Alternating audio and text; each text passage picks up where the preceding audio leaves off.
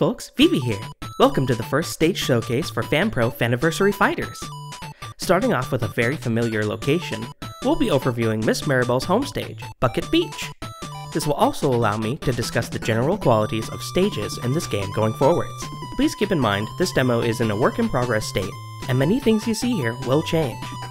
In FanPro Fanniversary Fighters, Bucket Beach returns as a relatively faithful port of the original stage from Rivals Workshop. It's practically just been scaled down. The gimmick of the stage was how the platform with Maribel's shark friend would move back and forth across the stage, like in an LCD game.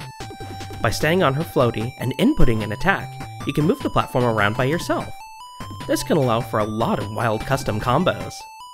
Of course, this is a pretty intrusive gimmick when it comes to standard competitive play, so in Rivals, there was a hazardless version too, which also returns. With hazards off, the platform will only move on its own, while no player is standing on it. Now, there's essentially two stages in one. But what if there was more? What's this? The platform won't move unless it's attacked on? To better understand what's going on, I'd like to take you to the first look at the stage select screen. Here it is. The layout is a bit inspired by the original Super Smash Bros., but as you might see below the stage title, there's some new buttons as well. These might be familiar in concept to those who have played Smash Remix. The yellow button in the middle represents stage hazards. When turned off, unconventional stage gimmicks, obstacles, and general interactive features are disabled from the stage, allowing for a more typically competitive setting. The blue button to the right represents stage movement. With this turned off, moving platforms no longer move on their own, allowing for a completely static stage layout.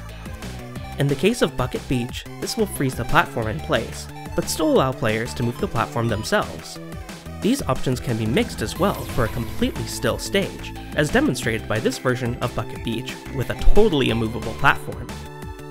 As you can see, this allows for one stage to become up to 4 unique stages. The exact mechanics of these options will vary on a stage-by-stage basis, especially when I'm going to be doing my best to have as many stage options as possible, but they should follow these general rules.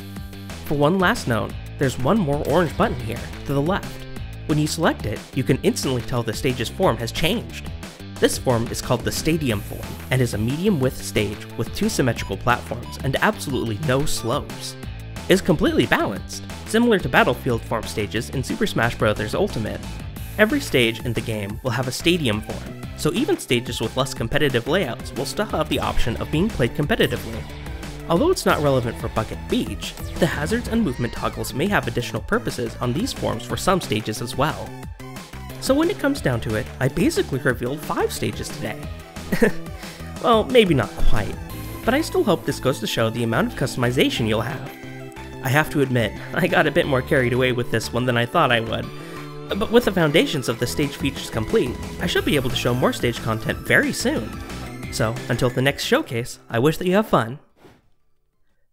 Oh, and as an aside, a very important announcement was made by Yo-Yo Games, the studio behind Game Maker Studio 2, which I'm using to create FanPro Fanniversary Fighters. For non-commercial games, they can finally be exported for free. I'd like to take the time now to specify that my game is an entirely free hobbyist project, so after the first version is released, this means you all can expect updates at a much more frequent pace than I expected to be able to achieve. Thanks to the generosity of Yo-Yo Games, I hope you all can look forward to this in the near future. Goodbye!